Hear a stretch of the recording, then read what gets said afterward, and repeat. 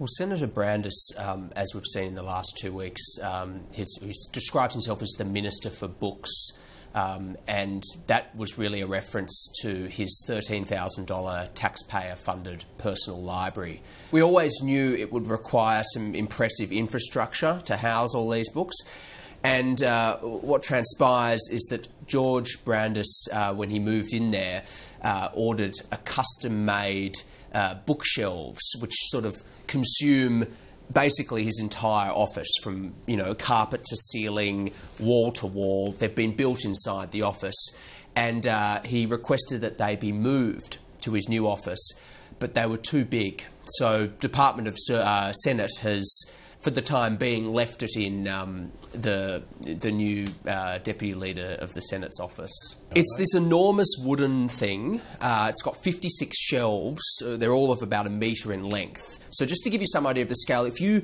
lay down these shelves side by side, it would stretch beyond the length of an Olympic swimming pool. This is an enormous office and an enormous bookshelf which has been bolted to the wall through what looks like plywood.